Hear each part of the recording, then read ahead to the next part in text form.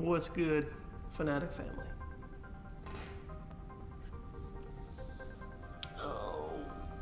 It's not the same. It's not the same without the beard. For those who don't know, I have to shave my beard because I'm going back to work. I've been with my family for an extended period of time, spending time with my kids and my wife, and now I have to go back to work, and my job does not permit me to have a beard. It actually doesn't permit me to have any facial hair. So here we are. But we're gonna get through it. We're gonna do another review today. We're gonna go over a fragrance, one that is marked really high in my collection right now, and definitely something that I'm gonna be wearing in the summer. It is a citrus aquatic fragrance that I am so excited about, and I can't wait to tell you.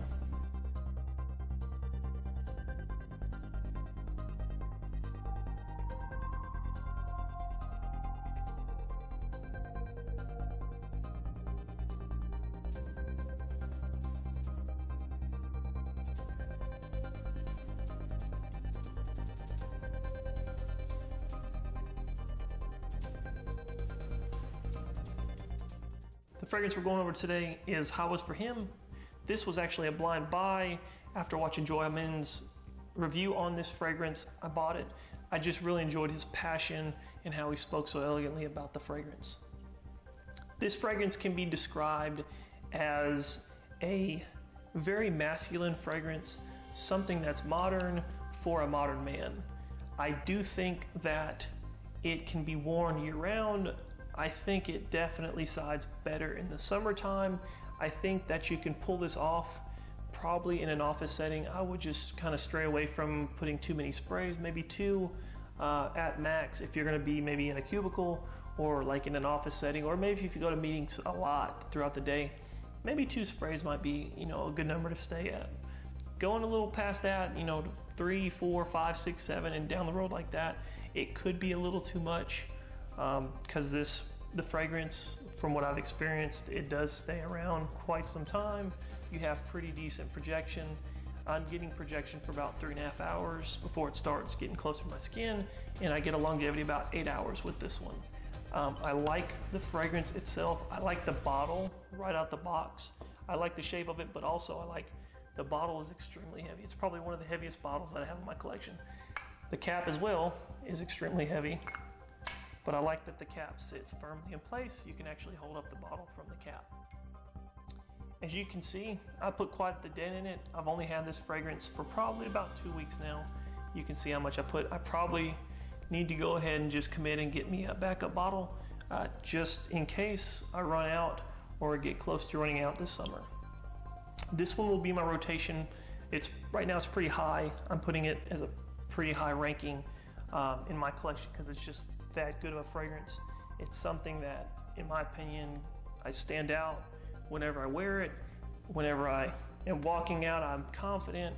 I know that no one probably has this fragrance except me, and that's what I really look for sometimes in certain fragrances, is I like to have something that's unique. Now, going over the atomizer, as with other fragrances, it does even distribution of the fragrance. I think it gives out just the right amount of fragrance as well.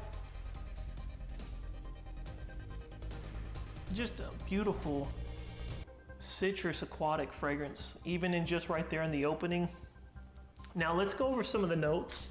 So for the top notes, you got bergamot, apple, lemon, and cinnamon, followed by your mid orange blossom, aquatic notes, cardamom, and plum, and then ending with the base notes of ambergris, patchouli, driftwood, and musk. Now this fragrance, again, in my opinion, is a very masculine fragrance. It's something that is unique in my opinion, and I definitely am always going to keep this in my collection. The price point isn't too bad, so you're looking at about $60 retail for 100 ml. I think that's pretty fair for the quality of the fragrance that you're getting. Like I said, guys, I really like this one. If you have tried it, let me know what you think, what your impression is of it, because I've read all day long this past week on certain days on Fragrantica about this fragrance, and the reviews are through the roof of what people are saying about it. It is an outstanding fragrance in my opinion, but I want to know what you think. So put a comment below, let me know what you think. If you haven't tried it, then let me know you haven't tried it, and if I'm able to this week, possibly, even though it's not listed on the video, I might pick one person who puts a comment below that hasn't tried it and shoot you a sample.